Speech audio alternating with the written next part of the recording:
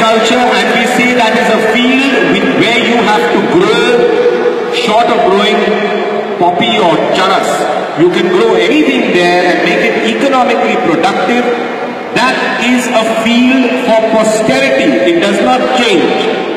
So even if it is some chap from London or Delhi or Bangkok or wherever the hell, if he's bought that field, he will not get the permission to convert that field and put up S2, C2 structures. That is the trick.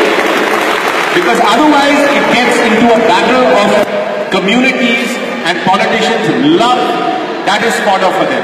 So if you are strict with your land use, if you can put up in this village this height, that's it.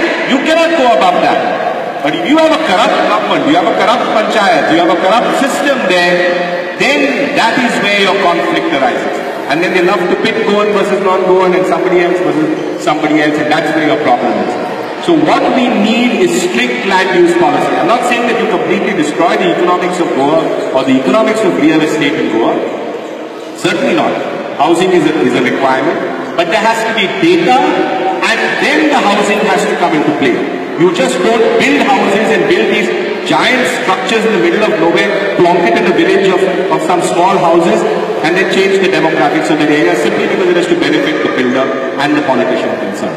So if you are strict with your land use, it will not encourage them to buy land, because why are they going to spend lakhs of rupees on driving so many people to buy a field if they have to grow rice and that?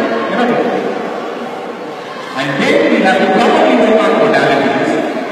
We'll have to probably work on modalities by which a lot of voters may be prime land. But if we declare it as eco-sensitive zones, there is a certain amount of moral loss to that Goan holding that land, Goan or whoever's holding that land, or how shall I say, let us give an example of Kazan land holding something, or you're holding a hill where you're not allowed to build something. That is remunerative loss to you, your family, your generations, if we are going to keep it green, right? So I would propose, then everybody builds it.